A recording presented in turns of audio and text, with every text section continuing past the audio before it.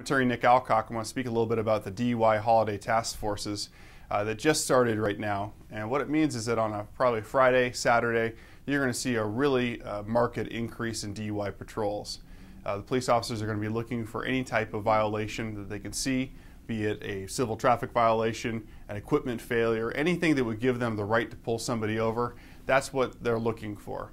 I definitely urge people to avoid Scottsdale Road, any type of place such as downtown Phoenix, downtown Scottsdale, where there's a very large number of bars and restaurants. Stay away from those areas because really that's where the DUI patrols are likely to be. We don't really know where they're going to be and what's going to be happening. We know there are going to be many, many vans out, and you just have to be aware of the fact that police officers are going to be pulling people over right and left. They're going to be looking for people driving late at night. They're going to be looking for people driving in a vehicle filled with people.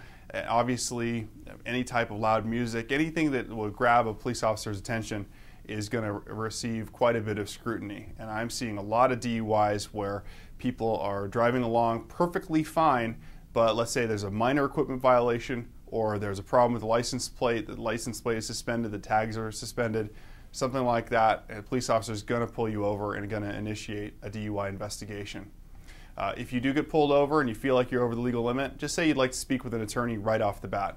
Don't say anything about how much drinking you've been doing, how much alcohol is in your system, and police officers will ask you this question on a scale of 0 to 10 or a scale of 1 to 10, 10 being very impaired and 0 or 1 being not impaired at all. Where do you rate yourself? A lot of people will say there are 2 or 3, but they're not even impaired by alcohol. They don't feel impaired by alcohol, but they don't say that they're a 0 or 1. It's a loaded question, and a lot of those questions that the police officers are going to be asking are loaded and kind of the fix is in. So if you get pulled over, ask to speak with an attorney. If you have any questions about DUI, 602-989-5000 is our number.